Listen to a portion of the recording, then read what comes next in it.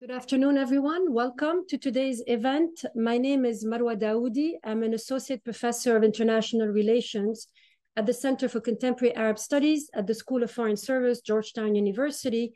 And I'm very pleased to welcome you all today to today's event on revolution, tyranny, and the struggle for democracy in Syria, a conversation with Yassin al Haj Saleh. This event is sponsored by CCAS, the Center for Contemporary Arab Studies, as well as the Prince Alwaleed bin Talal Center for Muslim Christian Understanding and New Lines magazine. I would like to say I'm deeply, deeply honored and thrilled to introduce today our speaker, Yassin al Haj Saleh. Yassin is one of the most influential writers, social and political theorists, activists, public intellectuals in the world, in Syria and beyond Syria. And I know he doesn't want me to introduce him for very long, but I'm going to do it because there's a lot to say and a lot to introduce about Yassin. He was born in a village in northern Syria, Al-Jurn al-Aswad, close to the town of Raqqa, educated as a physician in Aleppo, where he joined the Democratic Youth Union, a branch of the dissident Communist Party. Through his affiliation, he was introduced to culture, between quote unquote, Sartre, Camus, Moravia, Garcia Lorca, and others, but also Arab literature. Then he joined the Communist Party Political Bureau in 1977 when he started studying medicine. Of course, communists were repressed by the Hafiz al-Assad regime in Syria. And Yassin was imprisoned in 1980 at the very small age of 19 years old for 16 years. He refers to it as arrested development, but also a period of reading and learning English, I believe, when you were in prison. I felt like referring to you as the Gramsci, the Syrian Gramsci, but I wasn't sure you would like that analogy. You are responsible for that. I am, totally, yes. So Yassin left prison in 1996. He has lived in exile since 2012 between 13, between Istanbul and now Berlin in Germany. He was in hiding before that within Syria. Yassin has written 9 books, all in Arabic, and hundreds of articles and interviews, and for journals and magazines. In 2012, he was granted the Prince Claus Award as a tribute to the Syrian people and the Syrian Revolution. He has also written, and I will just mention a few of his books for those of you who are interested, Syria in the Shadow, Glimpses Inside the Black Box in 2009, Walking on One Foot 2011, 52 essays, Salvation of Boys, 16 years in Syrian prisons in 2012, and of course, The Impossible Revolution in 2015. I want to also mention his very, very important series, his letters to his wife, Samira Khalil, where he documents, he expresses, he analyzes the situation in Syria, and also talks about forced disappearance in Syria because she was disappeared in 2013 in Douma. And this is a series of letters over several years that I would highly recommend to review. I also have the great pleasure to introduce today's also discussant with me, Dr. Adey Almohsen, who's an intellectual historian of the Arab world from late 18th century to the present. Adey is a postdoctoral researcher fellow with us at the Center for Contemporary Arab Studies for this year, and we're very pleased to have you with us.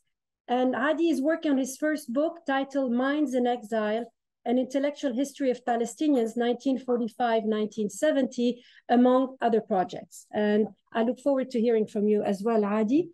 Just to give you a bit of the setup, Yassin will present his reflections.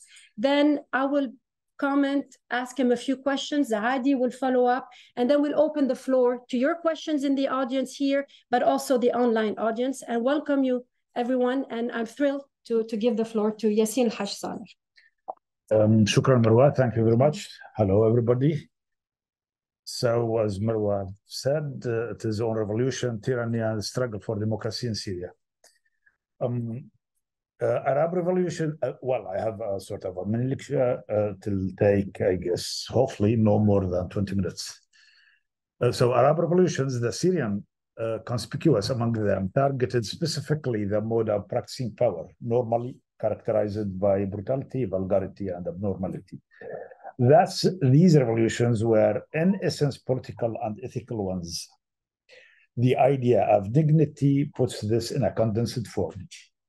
For almost half a century in 2011, Syrians had been ruled by the Ba'ath Party, who seized power in 1963, so 80 years, and for 41 years of these almost half a century by the Assad family. A state of exception was imposed from the very first moment of the first Ba'athist coup in March 1963. So 60 years now. It meant permanent suspension of legal life, political plurality, and free opinion.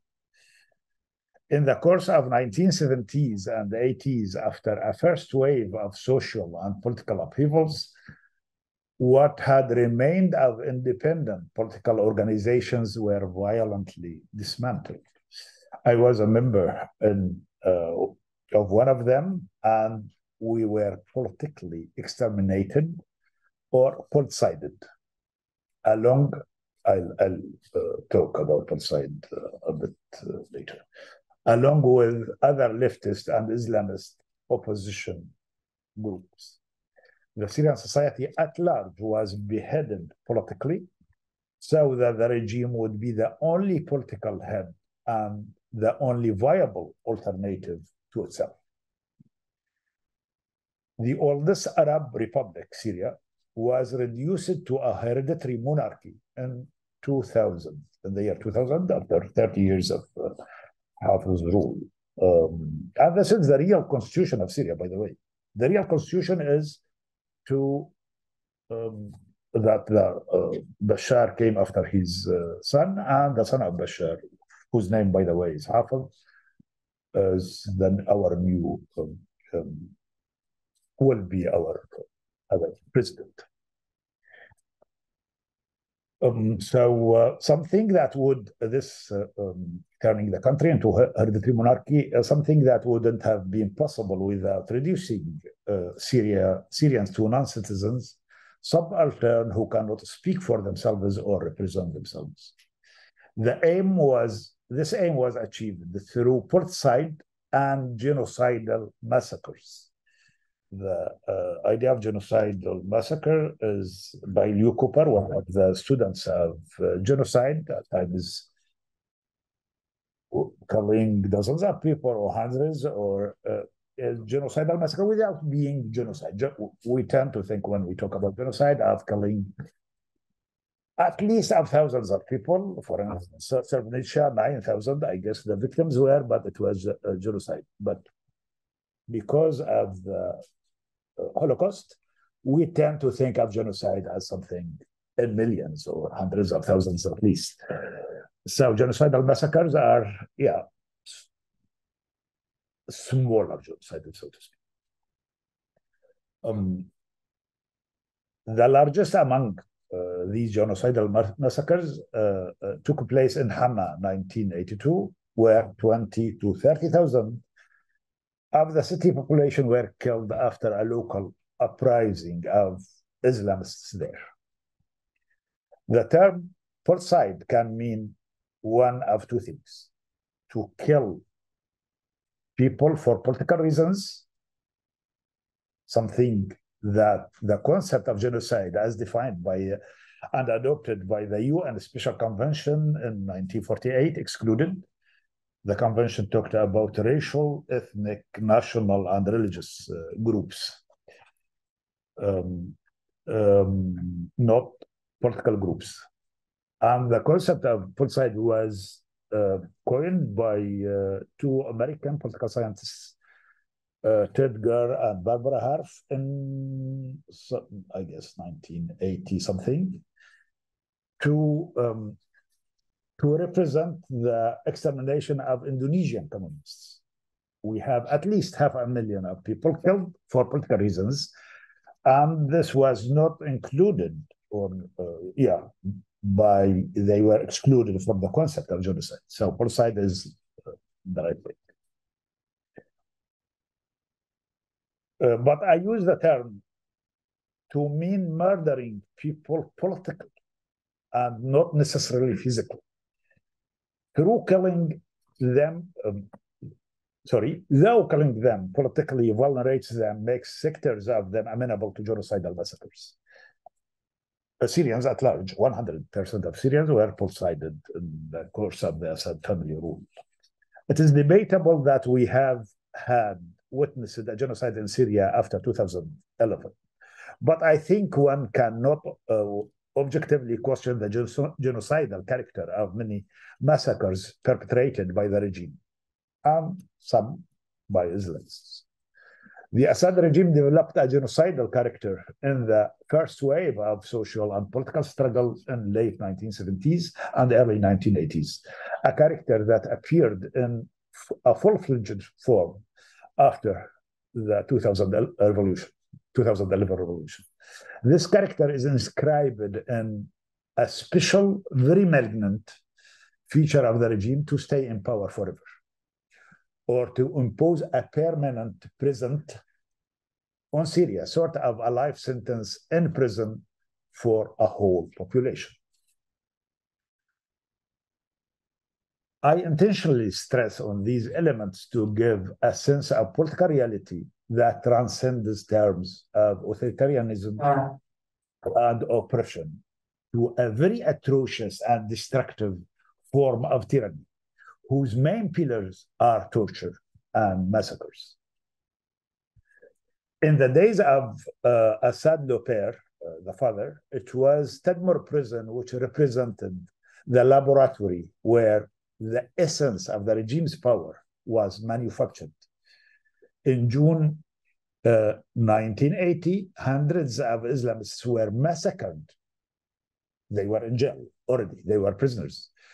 Massacred by commandos led by the son-in-law of Rifat al-Assad, Hafiz's brother, after an attempt at the latter's life. The condition of the homo sacer, as a concept deployed by Giorgio Agamben, the Italian philosopher.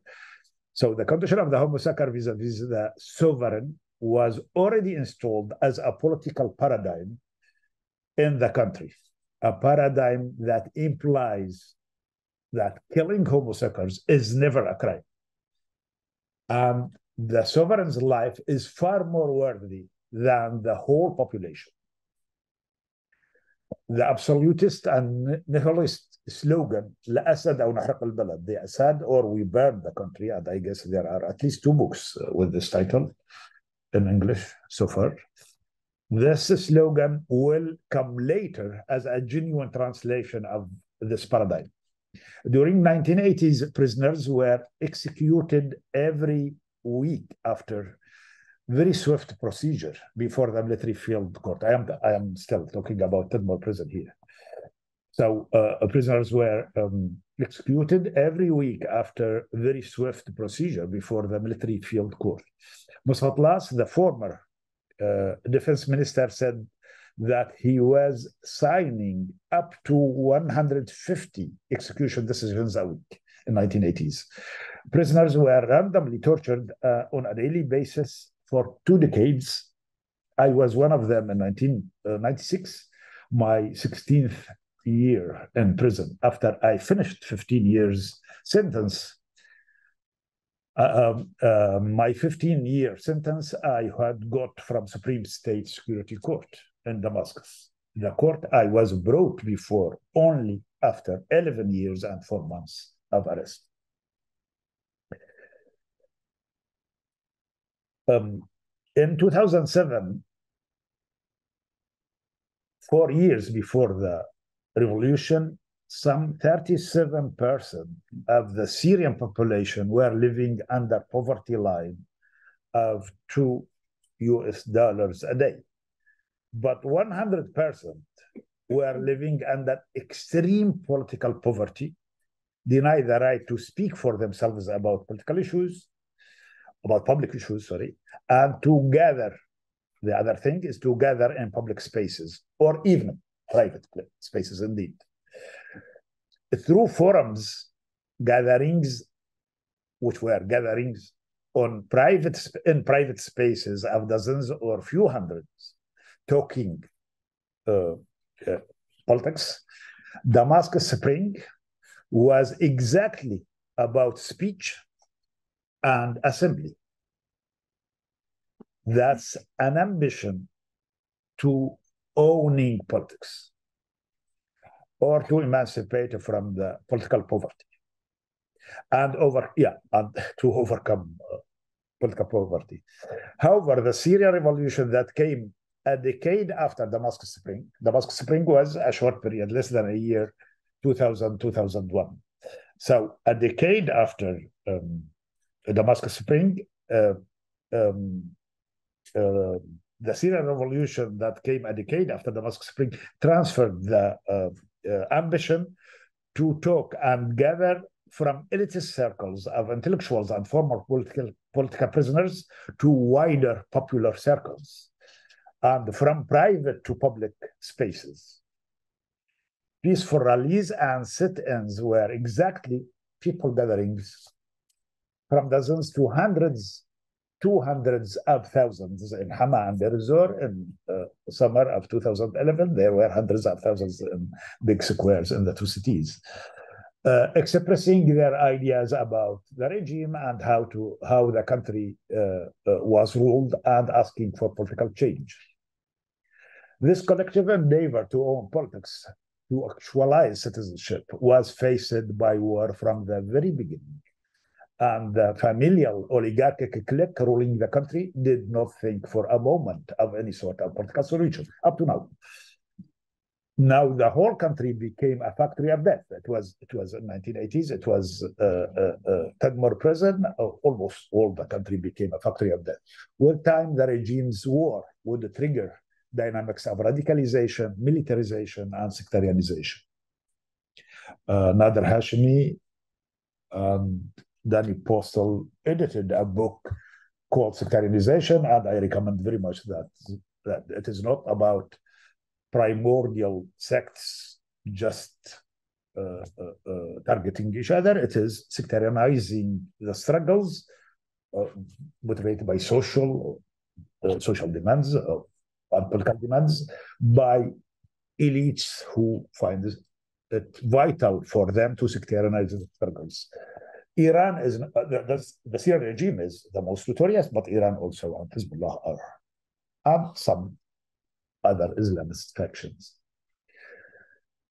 Now, more than 150 months after the beginning rising, it is important to have a closer look at these big turns in a long and still unfolding tragedy, because many people tend to think that there has been a homogeneous continuity between March 2011, the beginning of the Syrian civil war, as so many lazy and unfeeling journalists and researchers would say in the West and in the US, and the present time.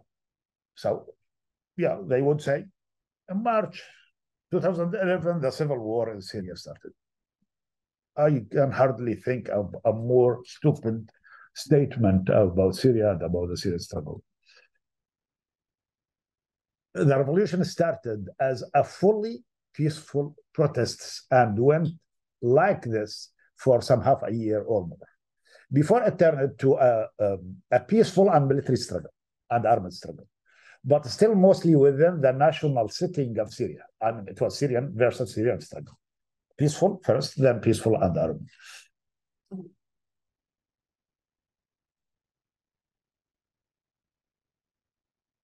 Within the national setting of Syria geographically and demographically. We did have our civil war, true. And it started sometime in the fall of 2011, September, October 2011, and ended around April 2013 with the breakdown of the national setting, full breakdown of the borders of the struggle. I think that the Iranian party within the regime gained the upper hand in July 2000, as early as July 2012, with the assassination of the crisis cell officers. I'm sorry, maybe some of you are not familiar with these issues, but maybe this can be made available to you and you can check some of the facts. The crisis cell, were some security officers. They had a meeting, I guess, a weekly or a daily meeting, and 5 of them were killed on July 18. Maher al-Assad was supposed to be one of them, but he was absent. And so the others were killed, or 5 of them. And it is thought to be, at that time, many people thought it was the opposition, but most probably it is within the regime. And in my opinion, it is the Iranian extremist component of the regime.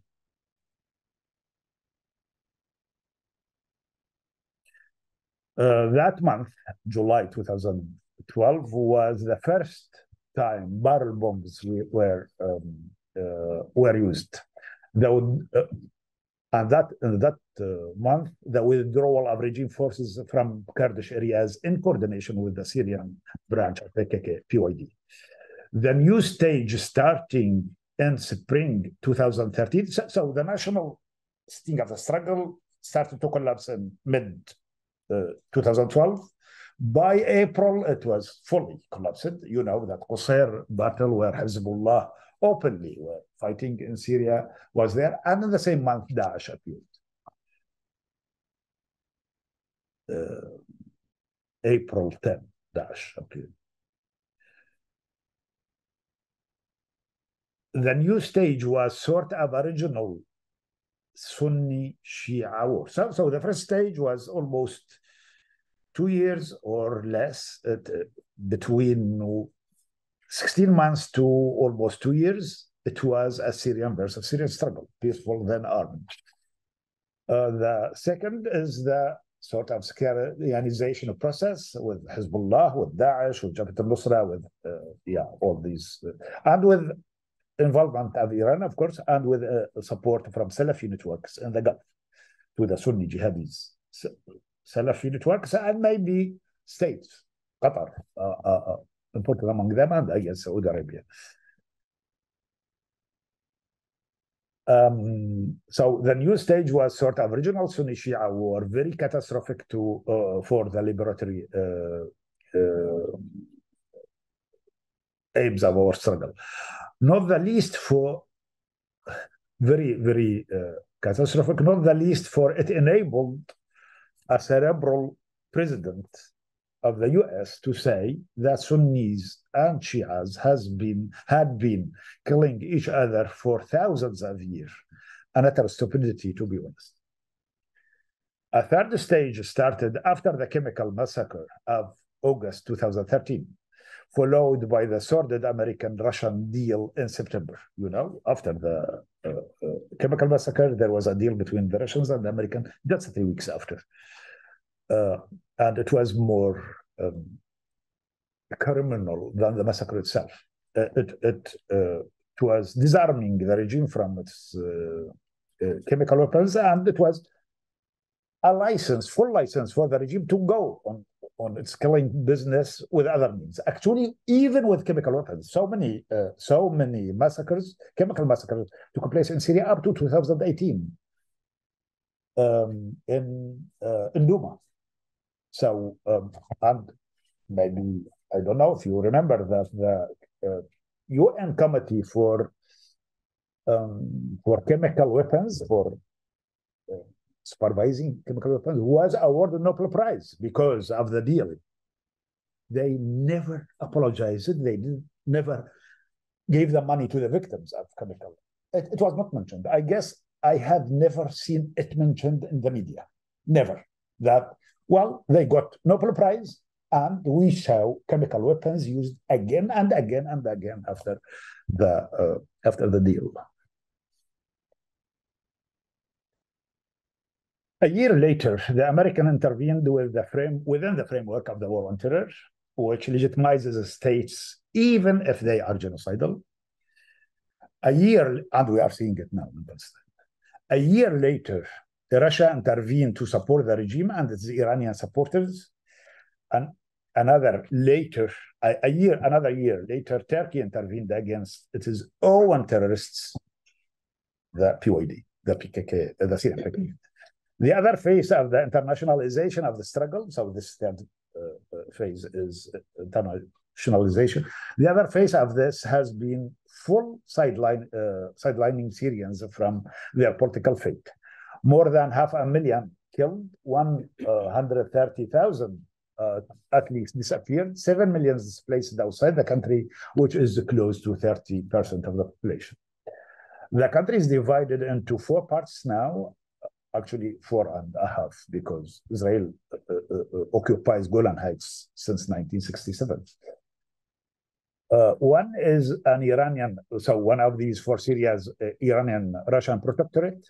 One is controlled by the Americans and their Kurdish proxy. One is dominated by Turkey, and it's a Syrian local proxy, and Al-Qaeda offshore controls Idlib. This is to say that now and for at least a decade, it is no longer about Syria. It is about the world, a world in which Syria is just a microcosm. However, among the several Syrias we already have, there is an archipelago of creative Syria, scattered in so many countries, in 127 countries, according to a Human Rights Watch report. It was released, I guess, in early 2020. Scattered in many countries, an unprecedented phenomenon. The paradox of Syria, of the Syrian revolution, is that it failed politically, and in a way, Syria itself has almost disappeared. But so many Syrians are creators of meanings and forms, producers of knowledge and arts, and already builders of solid ethical cause, not against the trivial regime in Damascus, but in the face of the present world that has been successful in reducing itself to a macro Syria. So Syria is a microcosm, and the world is, in a way, a macro Syria.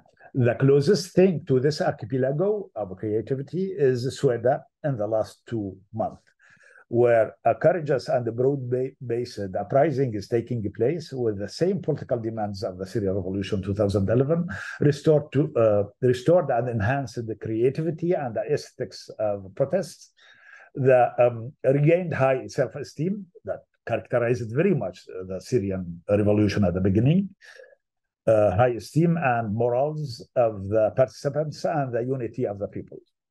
Syria at large could have been like Sweden, were it not for the most selfish and violent part in Syria, spreading destruction seized to stay in power, the Assad regime.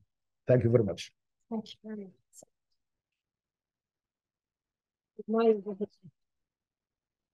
Thank you very much, Yassin al Haj Saleh, for this very interesting sort of reminder of the timeline. And again, as you wrote about being a witness, Syrians being sort of narrowed down to being witnesses, but also taking the stage as analysts of their own fate. And I think I'm particularly struck by the reference to politicized and, of course, genocidal actions and language. The context with Gaza today, we can't help but to also make a parallel of that genocidal language that has been deployed in the last 2 weeks, which has been put to effect in Syria as well. It's also interesting to hear from you about the specific and destructive form of tyranny in Syria by the Assad regime, which you refer to as Assadism, actually, based on torture and massacre. This life sentence on Syria, which is also the objectification of Syria by the Assad dynasty, which, again, you and many others have experienced in their own flesh. You mentioned the reference to civil war. As a Syrian myself, I've always been very reluctant to call it a civil war, and I appreciate that clarification because it's much more than that. It's a revolution. It has been an impossible, unfinished perhaps, but it's still a wound in the hearts of many Syrians. And it's very, as you said, lazy and easy way to just say it's a civil war, forgetting the agency. And then here, I think there's a paradox. You mentioned Syria being a microcosm of a larger new world order. I think that's very interesting. The paradox of a dual erasure as well, because the feeling among Syrians is that Syria has been hijacked. The revolution has been hijacked. It has been either hijacked or erased. And there is at the same time a genuine, legitimate, and prolific agency arising from all of that. And we have a great example today, of course, but in terms of production of knowledge and of a new cause as well. And again, the erasure is no longer possible because Syrians write, they reflect, they create movies, they create art, they are there. And I think the parallel again with Gaza today is very striking. The erasure is no longer possible and people take the stage and express themselves. And somehow the revolution lives in people's minds, I feel. Like we can talk about this revolution having failed, but a lot of the younger generations and less young generations still feel the revolution as a lively project. That brings me to my question now. The question around what I'm particularly interested in, the idea of collective and individual emancipation. As liberation from all forms of tyranny, repression, authoritarianism, military occupation, patriarchy, we've experienced all of that in Syria, and we are experiencing it in Palestine and other areas of the Middle East. At the same time, this idea of a theory of liberation, which you have written about as well, to build around people more than ideas. How can we channel the struggles for dignity and representation against sometimes the selective solidarity that can come up? And we've seen it in Syria as well. There was very selective solidarity versus sometimes Ukraine or others, and we see it now with Gaza and Palestine. Under the label of anti-imperialism, and you've tackled that. You've been also a critique of Noam Chomsky and other leftists who have been very selective in their support and solidarity for Syria. How can we effectively have a project that emancipates the oppressed through actions and words and carries the same weight today for you and for others? How can we emancipate ourselves from what you refer to as material poverty, but also political poverty, while being in exile or within the diaspora or suppressed or repressed?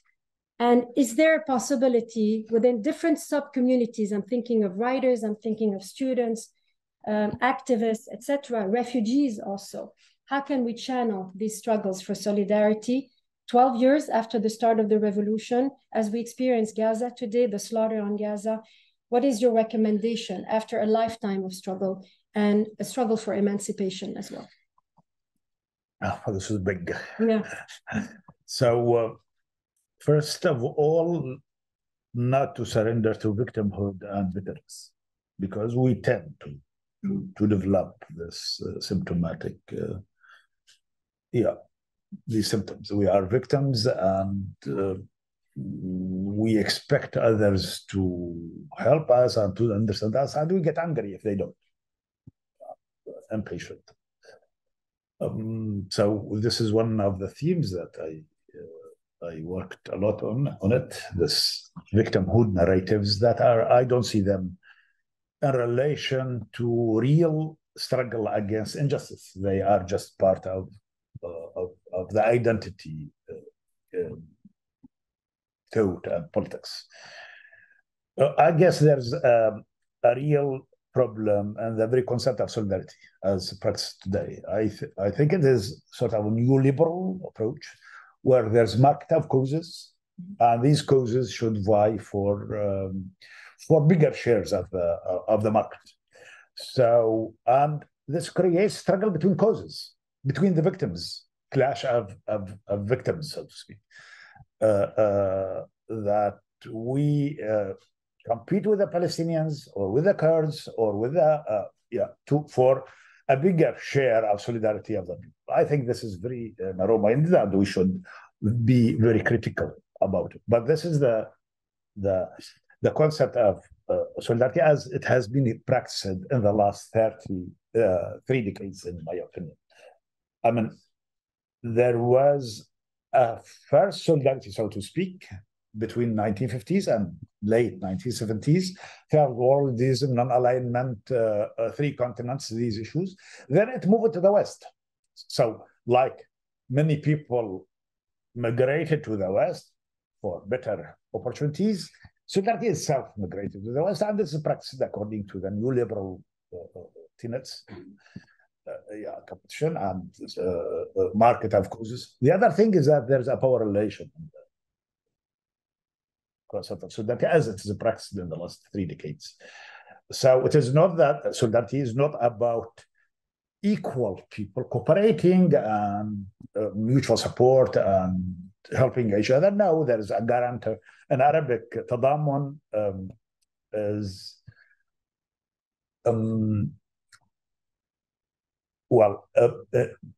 enables this understanding of power relation may be a bit more than solidarity in English. So it is someone is guaranteeing the other. And the Western solidarity, I'm sorry, I don't use Western in another meaning, but as related to this power relation. I mean, people well off here, and they have means, and so they are the guarantors. So at times issues are manufactured in a way that robs their emancipatory content. I defend the idea of a third solidarity, more militant and based on equality, of course, equality, whose aim is to challenge the present situation in the world and to push for change. Maybe a socialist solidarity, so to speak. I mean, I'm building a parallel with the third international. You know, it was the first international, the second, and the third. So yeah, I guess we should struggle for a third solidarity, whose seat is the globe, and with environmental, maybe with environmental component, because I understand solidarity as related to those who are absent, the downtrodden, women, colored, refugees, and life, the biosphere, the animals, plants. So, yeah. So this is, I think we can build a sort of an emancipatory vision, aspiration around these ideas. I hope I'll be working on them more later. Please do. So what was, Okay, thank you very much, Yassin. That was very inspiring, I think. I'll give the floor now to Dr. Adey Almohsen for comments and questions. Thanks, Yassin, for coming here and for your thought-provoking lecture and response, and for just being the pure antithesis of the armchair intellectual. From your lecture today, and when one considers your intellectual project as a whole, one could argue that one thing that really troubles you, Hajis, per se, based on your experience and that of many Syrians, is the limit and limitations of political theory and its bankruptcy as a field of knowledge to comprehend the situation in Syria. A situation that's unfolded in the most lethal form since 2011, but also the situation that has been unfolding since 1963 and 1970. But really what fascinates me about your intellectual project, which I think many students and teachers of political theory should read very closely, is this attempt to redefine altogether our understanding of terms such as colonialism, imperialism, nihilism, authoritarianism, tyranny, plus your introduction of terms and concepts emanating from the brutal realities of the Syrian tragedy. Indeed, if such a human tragedy as the Syrian revolution and what followed it from politicide, to use another term you employ, of hundreds of thousands of Syrians and the displacement of millions, if such a tragedy does not invite us to rethink political theory altogether as a field of knowledge, then what else could? Now, that all said, I'd like to ask you a couple things. First, am I right to read your intellectual project as such, in that you're trying to really interrogate and challenge political theory as a field? And through the Syrian example and what it offers. And if so, could you tell us a bit more about that and why it is urgent to rethink political theory? And second, could you clarify what you mean by the term Syrianization of the world and this micro thing you've discussed towards the end of your lecture, and what are the implications of such of this concept of Syrianization again for this field of political theory, which I find, in many ways kind of bankrupt. Thank you, Adey. So I feel humbled by the idea of my intellectual project. Yeah, this is a big, very big to me. So it happened that I found myself since at least 1977. I was almost 17. Yeah, in a country, one of the most unfortunate countries in the world. So it is not a happy thing, but I try to do the best of a very bad situation. So this is, if there's any project, it is this. It is to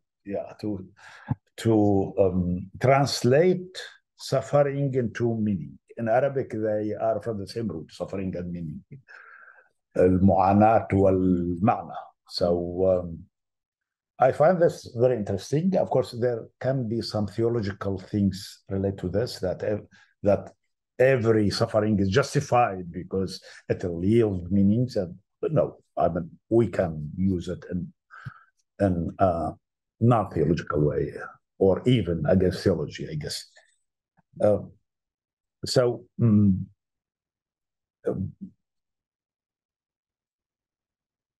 I think Syria is very unique in so many ways, but mostly because it's a microcosm. I mean, when much of the world is in Syria, the Americans, the Russians, the Turks, the Iranians, the Israelis, their satellites, some state actors from Lebanon, from Iraq, from Pakistan, from Afghanistan, and the globalized Sunni jihadi networks, Daesh and its heydays attracted people from dozens of countries. Maybe some people talked about 80 countries, or almost half of the countries of the world. So you don't have many examples of this, of much of the world in Syria. States, some state actors, big imperial powers, some imperial powers or religion superpowers. Turkey, Iran, and Israel are the three regional superpowers, all in one small country. I mean, Syria is not a big country. This actually calls us to rethink colonialism and imperialism. People still think, when these terms are used, that Western imperialism, the US, France, the UK, and as we see in the last 16 days, Western imperialism is still alive and kicking and very, very brutal. It is, one can never exaggerate when talking about Western imperialism. But I mean, well, Russia is an imperialist power and a colonial, and it is not only about geopolitics. It is also about economy and about resources. And this applies to Iran. Iran, by the way, is taking the Syrian phosphate. I don't know if I am pronouncing the word. And because they are taking from it uranium, I guess, for their nuclear project. So it is not about geopolitics and resistance access or these things. So this opens a horizon to rethink imperialism and colonialism. This applies to Turkey, actually. And in my work, I talked about, some of my work, I talked about conquered imperialists, which who are the Islamists, especially the Salafi jihadi variety of Islamists. They are imperialists because their imaginary is haunted with the specters of Muslim empires of the past. We conquer the world from China to Spain, all this thing. So there's nothing emancipatory about them. I mean, they struggle against imperialism, true, whether American or Russian, but with nothing emancipatory about it. And they are conquered because they are defeated. I mean, they are crushed. I mean, there's a big paradox between being conquered and your imagination is imperial. And that's why terror can be the method to solve this paradox. However, this is a long story. So another thing, Syria is interesting, and I think I mentioned something about it. It is not about authoritarianism or despotism or Oriental, I don't know what. It is about genocide and genocide. So it is something. In some of my work, I talked about neo-sultanism. I mean, the convergence between the logic of sovereignty of the modern national state and the traditional sultanate which owns the country. And we developed in Syria, we developed that dynasty that's been ruling the Syria for 53 years. And I said it is a constitution. So this is not about monopoly of power or something like this. It is owning a country, a whole country. It is privatization of the state and owning the country. So, yeah, we need a new terminology to talk about this. The third thing is also about Islamism. It is no longer about religion and maybe conservatism. It is about very nihilist organizations with genocidal potential. Yeah. So all these cause us to think and to, I guess, they have a potential to revolutionize our political thought. Maybe another thing is that Syria and Palestine, for this matter, are the most unfree, or one among the most unfree countries in the world. Palestine is not a country. Syria is not a country as well, actually. So we are the most unfree. In a way, we are the political proletariat of the world. We are the world political proletariat who, except, I mean, it is like a proletariat Marx thought. The emancipation of proletariat has a global international emancipation because they represented the humanity because they were the most exploited. The most unfree people, in a way, represent humanity because they are the most unfree. And because our freedom can be the biggest step forward in freedom of the global state. This is very clear now in Palestine. Palestine is not a Palestinian thing. It is clear that Palestine is a very global thing. And I guess this applies to Syria, by the way, maybe in a more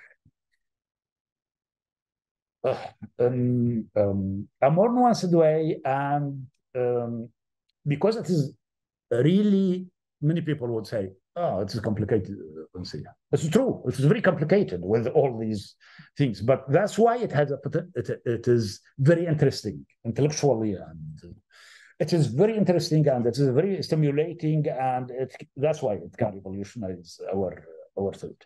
So now about the Syrianization of the world. Well, it is just a simple thing. Syrians in 2011 wanted to come closer to some world international standard, having some political life. And what happened in the last 150 months, 12 years and 7 months, is that the world became like Syria. It's the Tina world. Tina, in 1980s, Margaret Thatcher said, there is no alternative. So the whole world now is this, there is no alternative. Only the present situation. Maybe you will have Trump after Biden, or another Biden, another Obama after, So I find this very dangerous. It is like the permanent president in Syria. Permanent president means that you live your whole life without any promise, without any future, without any horizon. This is just for my friend Marcel. So, I mean, it is a jail. It is a permanent jail. And we are living in this world. And this what, in my opinion, this is very good for the white supremacists or the genocratic movements everywhere. genocratic as opposed to democratic. The genus. Genus is the ethnicity or the, yeah. Okay. I mean, genus is defining people with their cultural origin, civilizational, or ethnic, religious, racial, national, as the UN Convention of Genocide. And the worst thing about genocracies is that there's a straight way from genocracy to genocide. It is the rule of white supremacists. It's the rule of Jewish right wing, or Zionism is democratic. It is the rule of Islamists. There's something always nihilist about this. It is the rule of Hindutva in India, which is very, very, according to Arundhati Roy, she said, India is now an outright fascism. So, yeah, we are seeing this with our open eyes everywhere in the world. The Assad regime is one of democratic with the sectarianization thing that I referred to.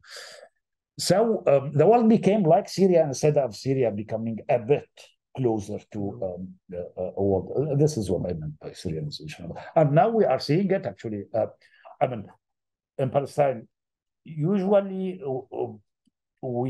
I talked several times about Palestinization of Syrians. What we are seeing now in Gaza is Syrianization of Palestinians of Gaza. I mean, if it is okay to target hospitals in Syria, why it is not okay?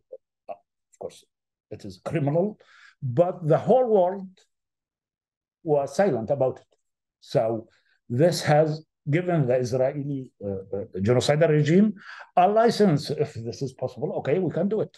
And if it passed without accountability, with full impunity in Syria, it will pass in Gaza, and it's happening. Do you have other questions? Do you have any? No, it's I can open the floor. Oh yeah, I mean, I have. No, it's fine. Sorry. No, I'm good. We can open it. You're good. Yeah, we can continue the conversation also, but I think can I'll open the floor now to questions from the audience here, and I'll take also the online questions. Who would like to please raise your hand, introduce yourself briefly, and then ask your question. Yes, please, and then please. Thank you so much for this wonderful lecture and for all your writings more broadly. My name is Dr. Danish Farouk. I'm a visiting researcher here at the Center for Christian Muslim Understanding at Georgetown.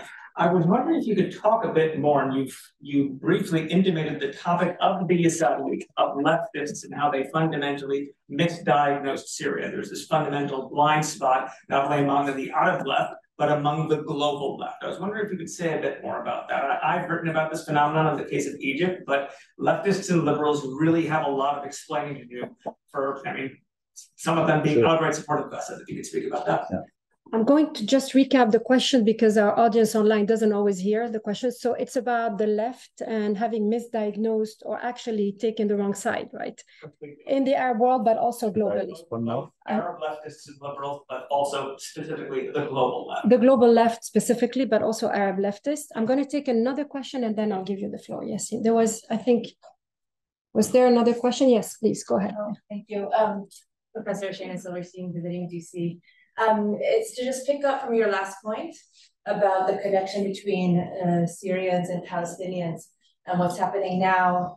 I wonder if you could connect the Syrianization of Palestine now and the historic presence of Palestinian refugees in Syria and the political contributions or dialogue that Palestinians have towards the kind of movements that you have always been part of and working towards. So, sorry, the point is whether the Palestinian refugees in Syria? The political contributions of Palestinians in Syria. Okay. The political contributions of Palestinians in Syria. Yes, that affects the trajectory of Syria. Okay. So for the first, thank you, Dr. Farouqi. I think it was shocking for many of us, myself included, that we thought, of course, we have a revolution and we were struggling for democracy, for social justice in our country, so our comrades everywhere will be supportive. And they were not. I mean, just many very honorable, very great people here and there, but the main thing about the left in the US and Europe and our part of that part of the world of ours were not. I guess that because there's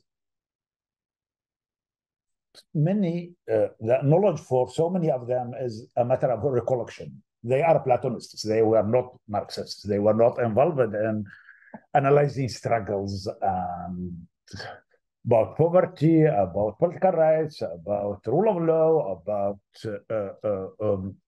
empowering the people, about the rights of minorities, and these things. So they,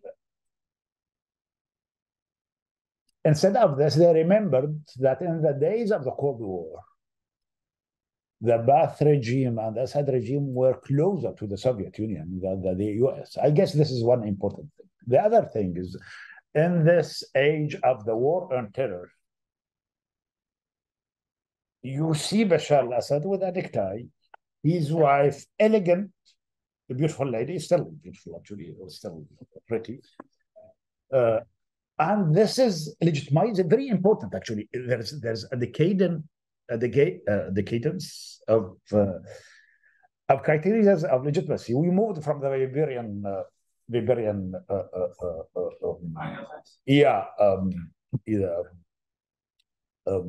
basis of legitimacy, charisma, or tradition, or rational bureaucratic, to something related to the necktie, to not having a veil. So yeah, I think this was sellable in the West very much in the last, again, it is the neoliberal area, and the diagnosis of terror as the main political evil. It is no longer genocide, it is no longer colonialism, it is no longer massacres, it is no longer famines, it is the war on terror. What we say is the most political evil is the most political evil for everybody in the world. So I think these are the things that our leftist comrades and liberal were seeing. This, I mean, I hate to say this applies to a great thinker and activist like Chomsky, but honestly, I didn't read anything interesting from him about Syria. Not a single sentence, I swear. So it is very unfortunate. It is very, maybe what has made everything worse is that we were not there. We Syrians were not there. I mean, hardly any Syrian intellectuals or writers or artists were living abroad and talking. And actually, there were some, but because of this very atrocious character of the Syrian regime, they were afraid even when they were in the US or in France, so they were using generalities and against despotism in general, or things like this. So they were talking about Arab regimes instead of naming one specific regime. And this way, the Syrian revolution emancipated us. Actually, we are owning talk more now, meanings, and hopefully we can change the ideas of our open-minded comrades here. Isn't it improving a bit? I feel it is a bit changing. I hope I am not wrong. No. The battle is over semantics as well, right? Speaking power, speaking the words as much as action in the end. And leftists are in crisis everywhere in the world, and they should. I mean,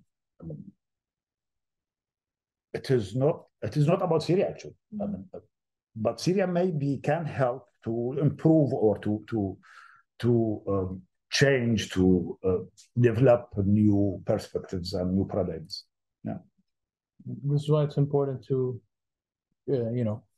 as you do in your project, correct this identification with imperialism, that somehow imperialism is an exclusively Western or American category. Yeah, exactly. It is Americentrism actually. Exactly. In my criticism of in my criticism of the great Noam Chomsky, I talked about Americentrism. This anti-imperialism, this top-down anti-imperialism is imperialist itself, because it tends to annex all the struggles in the world to a struggle to the ground battle against imperialism here. I will not say that I don't see them doing anything. Let's suppose that they are doing something very important here in the West.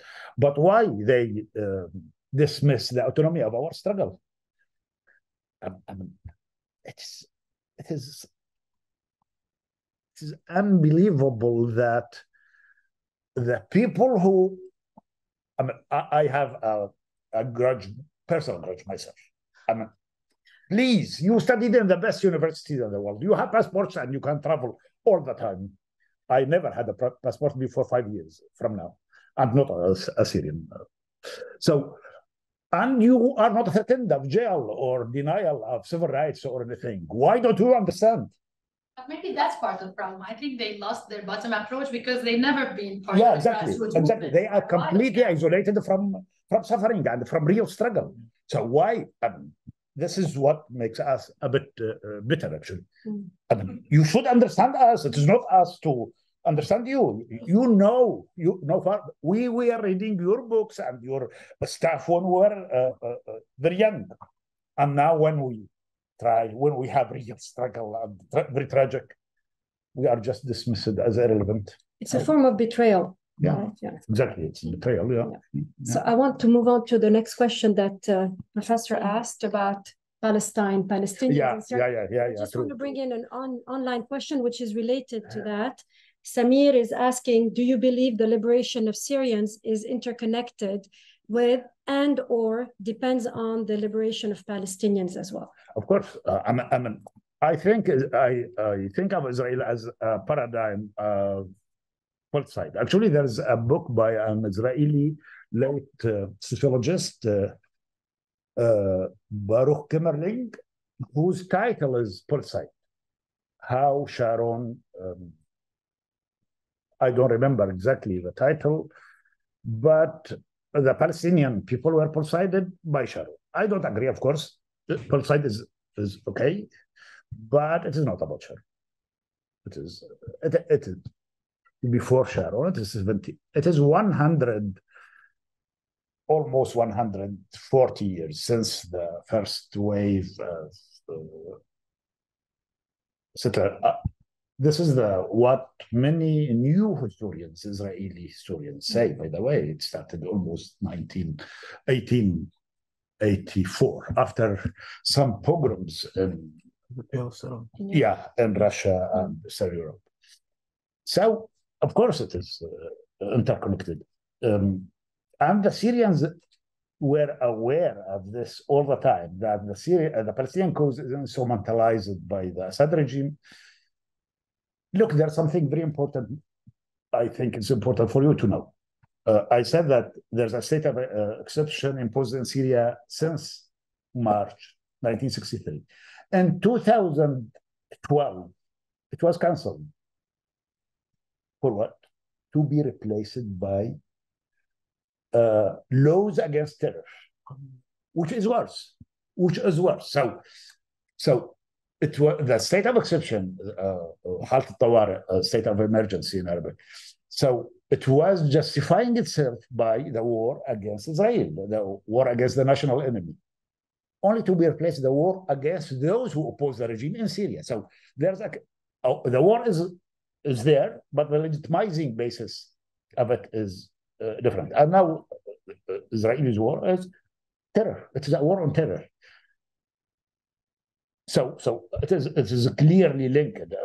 Since 2012, 13, sorry, the influential powers of the world started to think of Syria from the perspective of war and terror.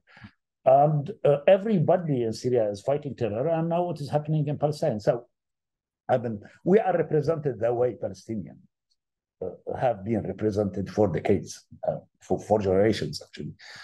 So in many meanings, we have the same, I would say, the same struggle with different rhythms, with different fronts, and different tools. Maybe not many people would accept that Syrians lived through harsher countries. I will not go into comparing who was victimized, who were victimized more. But people should know that Syrians were brutalized, dehumanized, at least like the Palestinians, if not more, which puts us in the same, we occupy similar positions in the struggle for justice and for freedom. The enemies are different. I mean, when we talk about Palestinization of Syrians, we can talk about Israelization of the regime. And I think I always defended this. Maybe it is not very popular among leftists, but I have always said this. There's an Israeli paradigm ruling in Syria, and this resistance axis is just a legitimizing civilisatrice mission, like the French colonialism legitimized itself. I mean, this is the malignant thing about it, using the very idea of resistance to legitimize sort of a colonial power, and an extremely brutal and sectarianizing. I mean, I'm referring here to Iran and its satellites. So, and this also makes it interesting to think of it and to analyze it. Very brutal in reality, but very rich of lessons for analysis. So for Syrian Palestinians, we had 600,000 Syrian refugees, Palestinian refugees in Syria before the revolution. The biggest refugee camp is Yarmouk camp. It was under siege up to 2017 or 18. People were starved there. I guess around 3,000 Palestinian martyrs were killed in Syria, many of them under torture or by torture. And now I'm not aware if there are information about the number of Palestinians who remain. There were some Palestinians who supported the regime. And one of the militias led by Ahmed Jibril was one of the most brutal, actually. But many were doubly Palestinized. I mean, they were already refugees, and now they are scattered everywhere, like Syrians, Yeah. So, are they participating in the debate? Some. You will not know that they were Palestinians because the same and almost the same approach, the same anger, control. That time is not very controlled. That time is, but in Berlin and in France, they are part of the struggle. I wouldn't deny that there is also this at times sense of peculiarity, of خصوصية, of particularism among Syrians who develop victimhood narratives and are alienated from the Palestinian cause because of the resistance axis, and some Palestinians who developed also sort of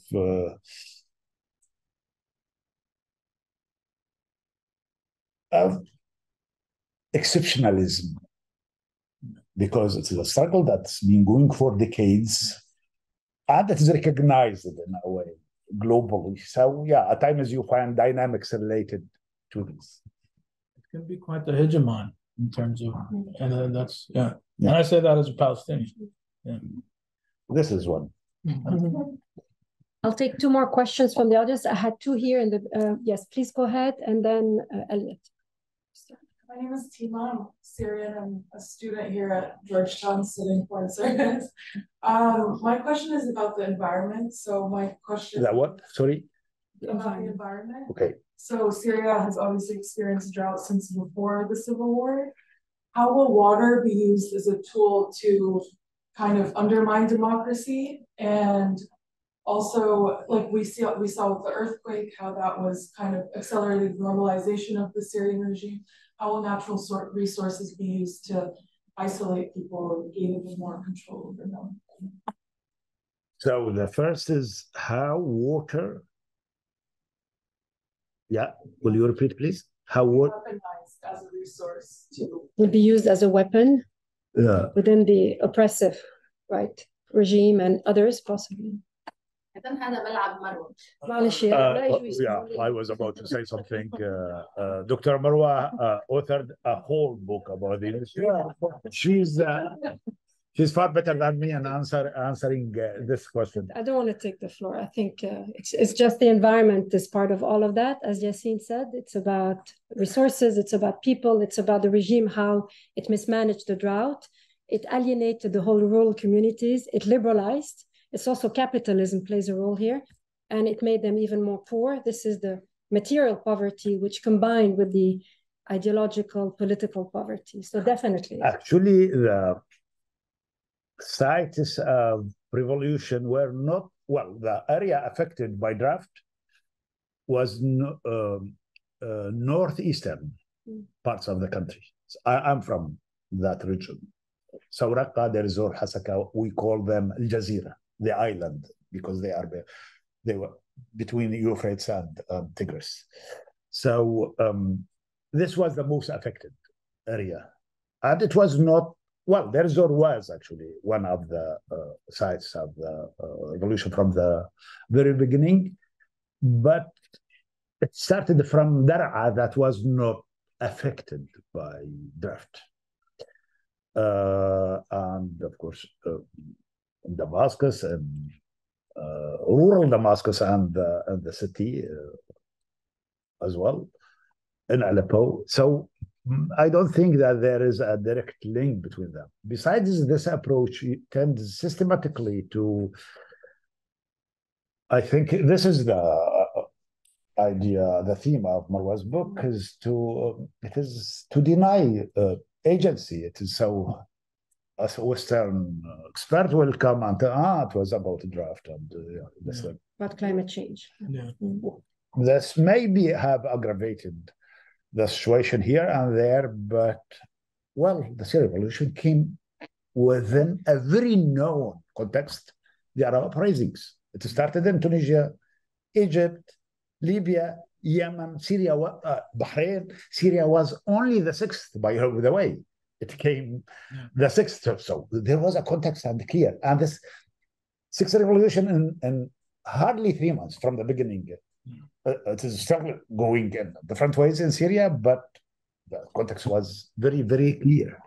Yeah. So what was the second? The long history since 1963 of thought and political. Yeah. No, I mean, like how will it be used in the future as like a weapon to kind of undermine people's democracy, like we saw with the earthquake?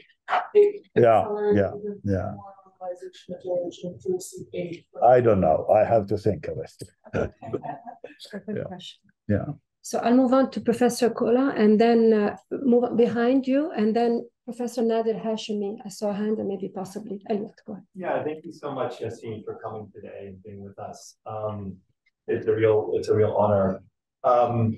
You mentioned in your comments, sir, you put your finger a couple times on the emancipatory goals and projects of emancipation. I'm wondering if you could just talk a little bit about, if it's interesting, the difference between resistance and emancipatory politics, because that seems like a really interesting discussion. Yeah. I have also something I would like to ask about, going back to your diagnosis of the American left. Maybe I can do that. maybe we've talked about that now. Enough for them, Okay. yeah, please. I've got abandonment issues with the left, to be honest. It's emotional and psychological, yes. I'm going to give the floor behind. Please go ahead. Another question. Yes, Najwa. Najwa. So I have three different questions, but Briefly, please, because we have a lot of questions. Yeah. okay, so I'm just gonna pick like two. All right, so the first one was that Mr. Saleh mentioned that Muslim extremists in Syria, like you talked about Muslim extremists and how they affected Jazeera. I have heard an interview that was with the Mazah Hamadi, and he said that it was the creation, or ISIS was the creation of Bashar al-Assad's prisons at one point that he let out. So, do you agree with that statement? And then my other question was that you said state emergency that was on Syrians. So, do you believe that Bashar al-Assad is a Zionist? You can understand their resistance, but we have enough lessons to say that the emancipatory potential of this resistance is small, and it can be, we know from the Iranian Revolution, for instance. Actually, we have enough lessons in Syria itself.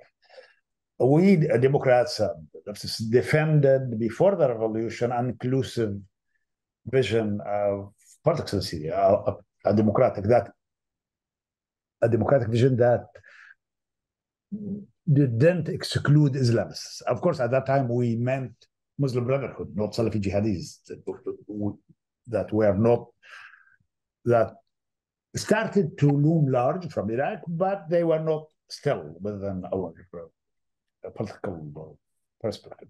But we have enough, even with these rather moderate Islamists, we have enough experiences to say that their participation in the struggle doesn't have emancipatory elements. And this has put us in a difficult situation now when it comes to Gaza. I mean, you understand very well that Palestinians have been dehumanized, under occupation. Gaza was under siege. And even the calories for the Palestinians were measured by the Israeli authorities, which is a fascist thing. But this doesn't justify what Hamas did here and there. I mean targeting civilians or these things. So you find yourself in a complicated situation. One feels ambivalence about it. Supportive of the Palestinian struggle for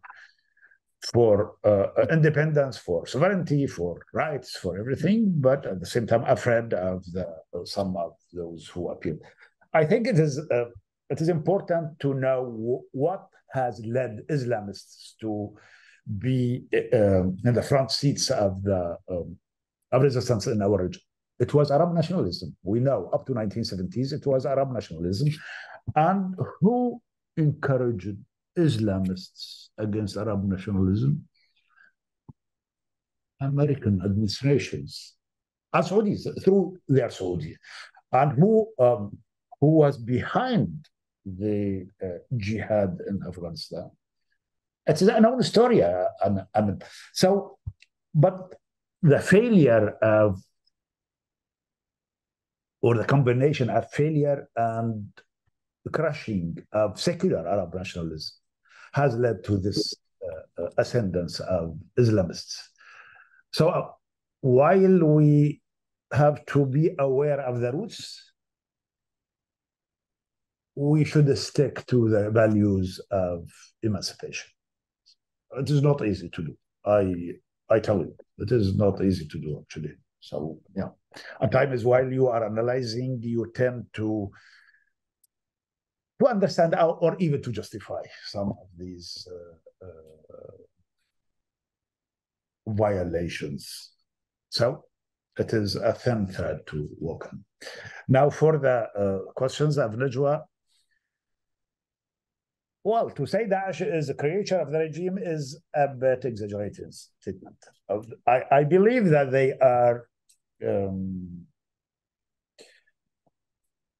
are penetrated by this regime or other regimes here and there, but no, it is not. They are not agents of our regime or any regime. Look, there are three layers in this Daesh phenomenon. A layer that started in Afghanistan against the Soviet occupation. It was a long story. So in Afghanistan, the American CIA and the Pakistani and the Saudi money and the Pakistani logistic help made it possible for Saudi Wahhabism and Egyptian Qutbism to come to, well, this is maybe. However, I wrote something called Genealogy of Daesh that explains things. So this is the first layer in Afghanistan. Then a second layer in Iraq after the American occupation, where the Sunni social basis of Saddam's regime was radicalized because they were well off, and overnight they found themselves without jobs, without future, and they became extremely radicalized. And Syria, look, they prosper wherever there's a destroyed country, extreme violence. In Syria, the Al-Qaeda itself was there was a split, and Daesh appeared in 2013.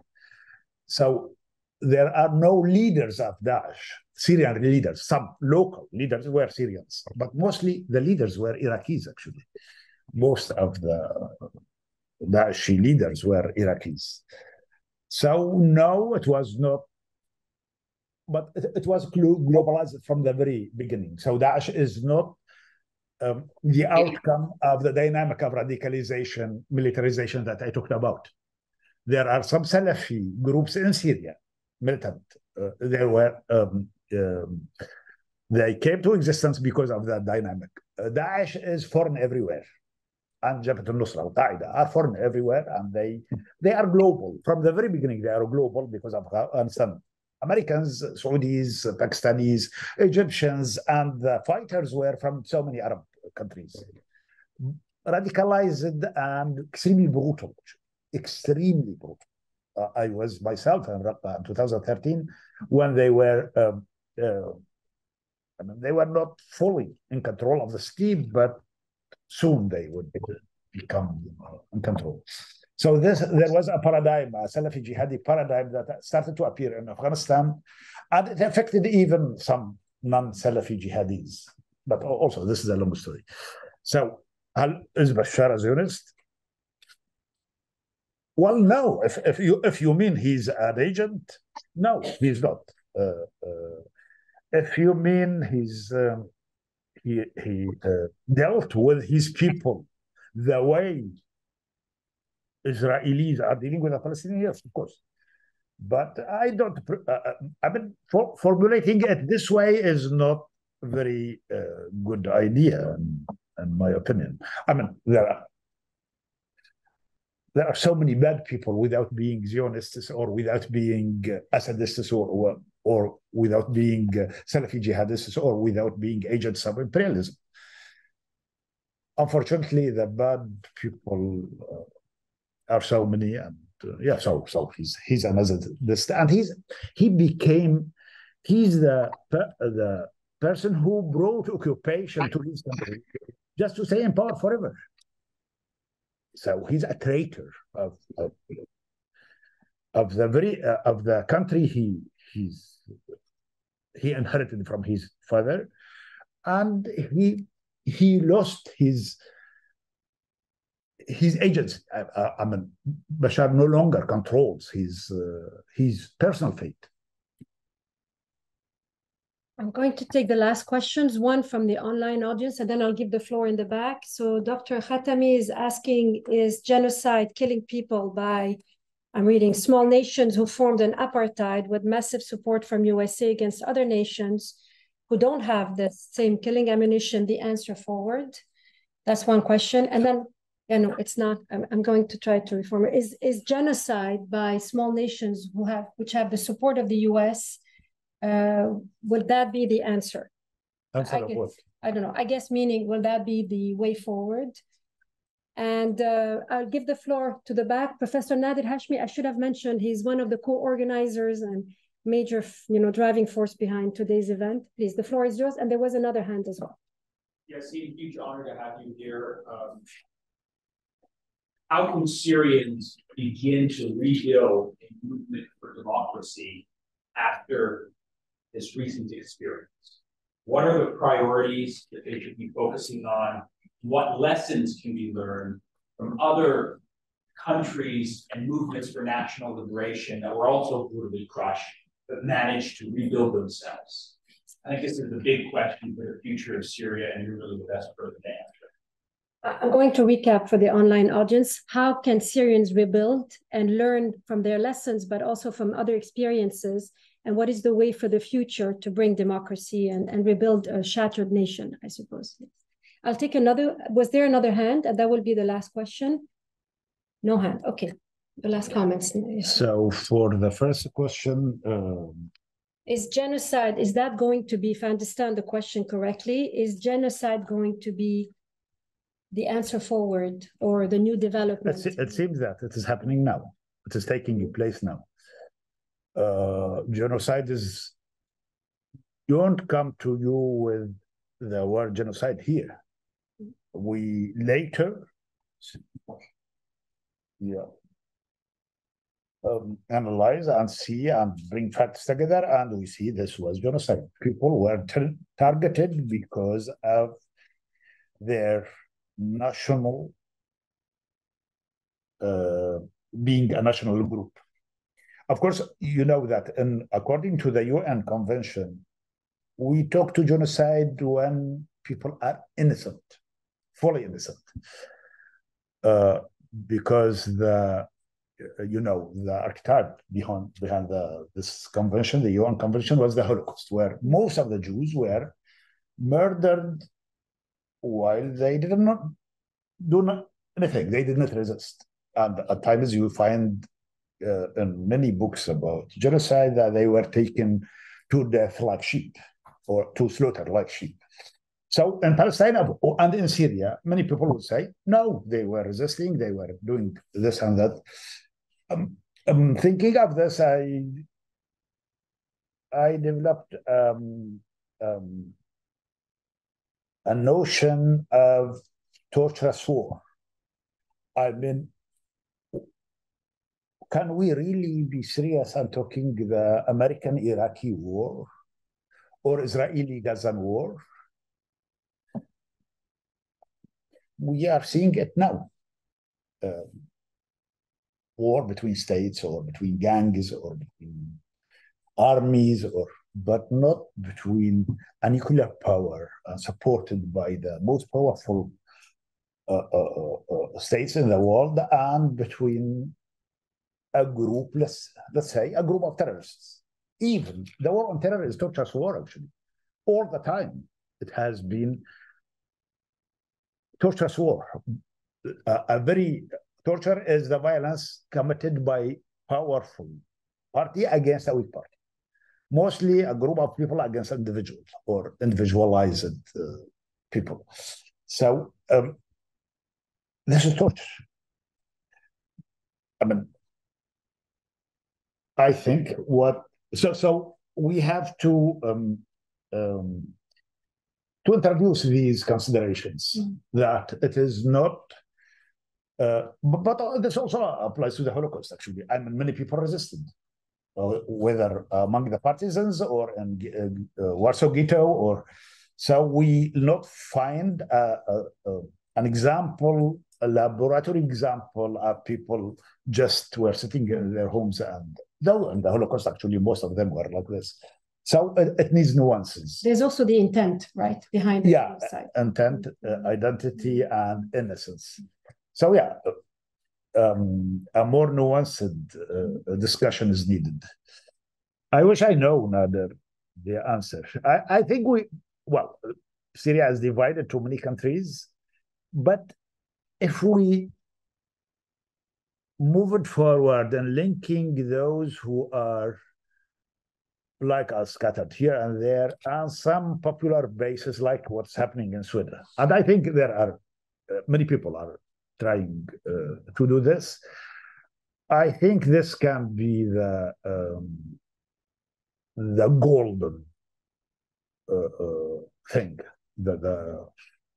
So our weakness as people who are scattered, refugees in many countries, is that we are separated from social bases. Though it's 7 million, but these 7 million are scattered in so many countries.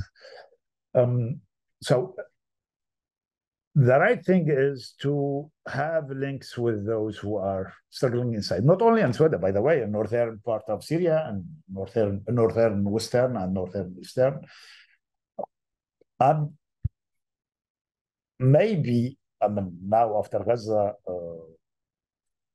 Syria is affected in different ways, but maybe before that, growing number of voices were coming from the areas controlled by the regime, even among the Alawite community, very critical against the regime. So I guess this is the thing. On this level, I think Marcel also has better answer than mine. I think you're exhausted and delegating answers right and left now, just for. So Marcel is a Syrian feminist who's also writing a memoir on your experience in Aleppo as a civilian fighting the regime. Yes. What's the next step is not to lose the politics. I think what's hard is our generation tried everything and now nothing worked in the liberation battle, and there's a risk of being nihilist, seeing like nothing. People doesn't have any power. People doesn't have any agency. So I'm like, for me, is what's the tool that's gonna bring democracy to Syria? I don't know, because it needs to bring democracy other places in the world as well. So it's not our problem alone to fix now. It's problem of everyone. So what are we doing is we are trying multiple different things. Like if the political track didn't work, maybe the justice work will work. The justice track will work. Trials, testimonies, oral history. If that didn't work, we are doing art and knowledge production. So like Al-Jumhuriyya, we are writing books, doing. So I think as long as we are keeping that political conversation alive, which is new for the modern Syria. Yeah. I mean, that amount of political people involved, whether they are feminist, leftist, all together. So I think keeping that question, and I think there is agency and dignity in the Syrian question. We ask, like in the earthquake, for example, the first question is not to wait for the state to do anything. First question, what can we do? And that's still alive, and that's still Syrian. We gather, not like, we don't care if the Americans gonna do anything. We don't care if the European gonna. The first question is, what can Syria do? And that's, I think, should keep alive regardless of the defeat, or like what Yassin calls a defeat. And we disagree on that. So I think that's is if we keep owning the question of what can we do till we figure out, because then it's an Egyptian question as well. It's an Iranian question as well, because it's not our own. And if we are scared of genocidal approach, I'm worried about the Egyptians for a genocidal approach. I'm worried for the Iranians because that's a thing now. So it's become now a question of how the state of democracy in the world, and we are part of this global conversation, less than just a Syrian conversation. If the world is going back to less democracy, we won't be moving forward anytime soon. I mean, if people who are like have established democracy are losing it, good luck. Good luck. Yeah. I mean, we're not going to be on the forefront. However, there are many. There are networks of democratic practices here and there, everywhere actually, among Syrians. Jumhuriya that Marcel mentioned is an electronic magazine that we launched in March 2012. So the first anniversary of the revolution, as our participation in the revolutionary struggle in Syria, it's still being there. It is active. It is mostly in Arabic, but also in English. And I think we have, I am one of the founding members, so we have very interesting debates, and we are covering mostly Syria, but also the region and at times the world. So we are part of this endeavor to for critical debate, for critical thought, for new practices, and I guess the future of democracy in Syria is related to these practices. But as Marcel said, democracy is in a crisis of the world, and will not move forward while everybody else is moving backward. Thank you very much. I'll end with these words of dignity, representation, agency for the Syrians and for the rest of the world. Thank you so much. Please join me in